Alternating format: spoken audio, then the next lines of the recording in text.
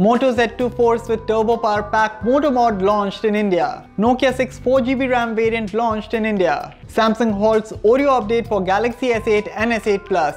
Today is Thursday, February the 15th, and this is 360 Daily.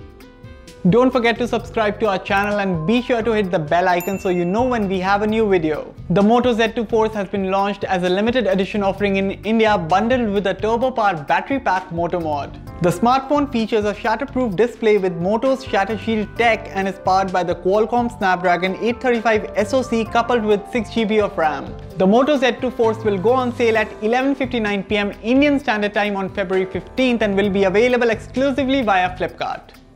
Nokia has launched a new version of its Nokia 6 smartphone which now comes with 4GB of RAM. Apart from the increase in RAM, the storage has also been doubled to 64GB compared to the original model. The Nokia 6 4GB RAM model will go on sale from February 20th on Flipkart and will be available at a Best Buy price of 16,999 rupees. Moreover, as part of the launch offer, an additional 2,000 rupees discount is also being offered. Facebook is reportedly all set to launch two new smart speakers codenamed Aloha and Fiona in mid-2018. Both the devices are reported to feature 15-inch touchscreens made by LG that can be used to display visual information to accompany its responses as well as play video and conduct video calls. With the launch of these smart speakers, Facebook looks all set to compete with the likes of Apple HomePod, Google Home and Amazon Echo.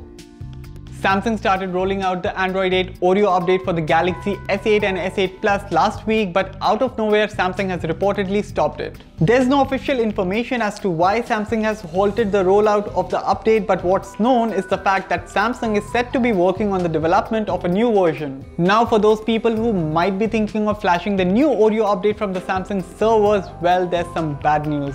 That's also been removed.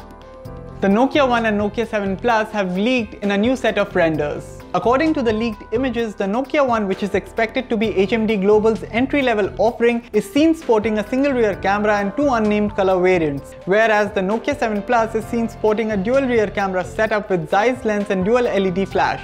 Moreover, the images of the Nokia 7 Plus also reveal that it will run Google's Android One out of the box.